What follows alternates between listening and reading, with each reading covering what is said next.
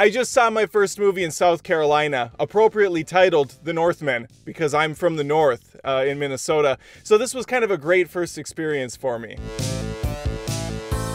You know what's not so great? The prices at Regal Cinema. I paid $18 to see a matinee showing and got a Pepsi. Also, they serve Pepsi. I might as well drink poison out of a paper straw. And yes, they have paper straws. Just imagine for a second that shitty paper cardboard sitting in soda pop for a couple hours, disintegrating, getting soggy. Not a good experience. And listen, I'm all at saving Mother Earth, but if it comes at the cost of a plastic straw, just burn it all to the ground at this point. If you're new to the channel, this isn't typically how I run my show. You can see that by subscribing and looking at anything older than a couple weeks. I've been on the road. I'm moving. I'm just getting settled in the new house. It's honestly a shit show right now. It's bedlam. It's chaos. I'm walking into World War III. So for the time being, I'm doing these quick and dirty car side reviews, still putting in effort. I got a mic in my hand, I got a computer next to me capturing the audio. It's gonna be really loosey-goosey. Let's get into it. The Northman is a movie I was very much looking forward to. It looked like it was gonna be an epic tale, full of beautiful cinematography, some great acting, some awesome action, a cool soundtrack. It's got all of it!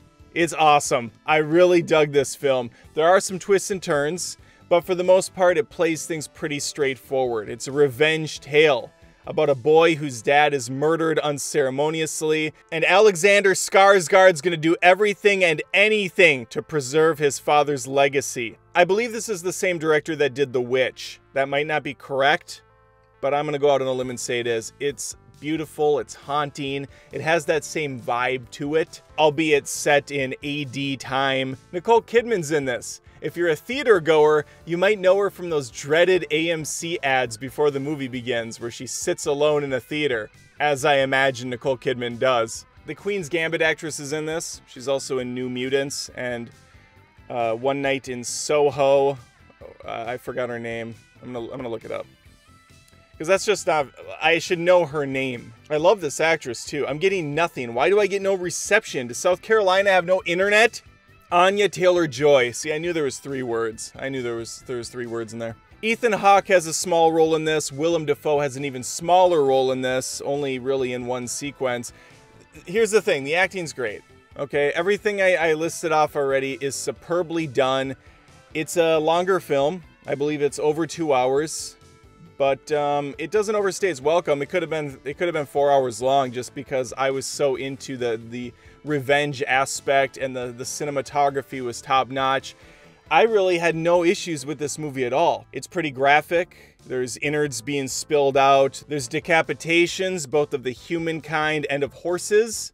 Multiple, several horse decapitation. The short for decapitation. The film has a dark sense of humor at times. We see the father and son burping and farting. There's a Where the Wild Things Are style dance around a campfire. So it's gory, has unconventional humor, some great action scenes that have that long shot, that free-flowing camera that doesn't stop for minutes at a time, that most people don't notice except for movie buffs. They really relish in those setups. I mean, we have tracking shots that go through an entire action sequence, a la Game of Thrones season 4 or 5.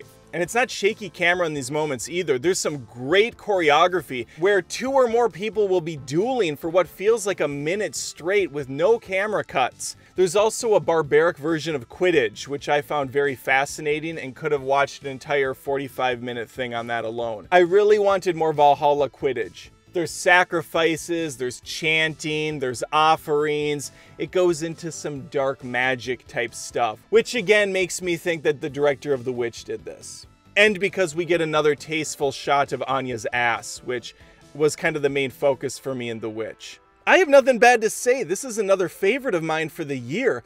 Dug the shit out of this movie and I want to watch it again. It is another...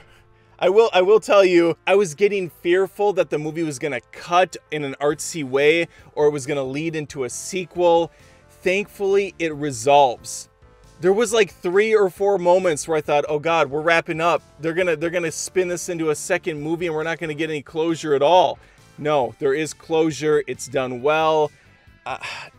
This is just one of those things you should see on the big screen. I think that about covers it. Now, if you're wondering what I think of South Carolina so far in my first week, really love it. Weather's beautiful. Lots to see and lots to do, and I can't wait to do it. I did visit the ocean once with the family before we moved in. Beautiful.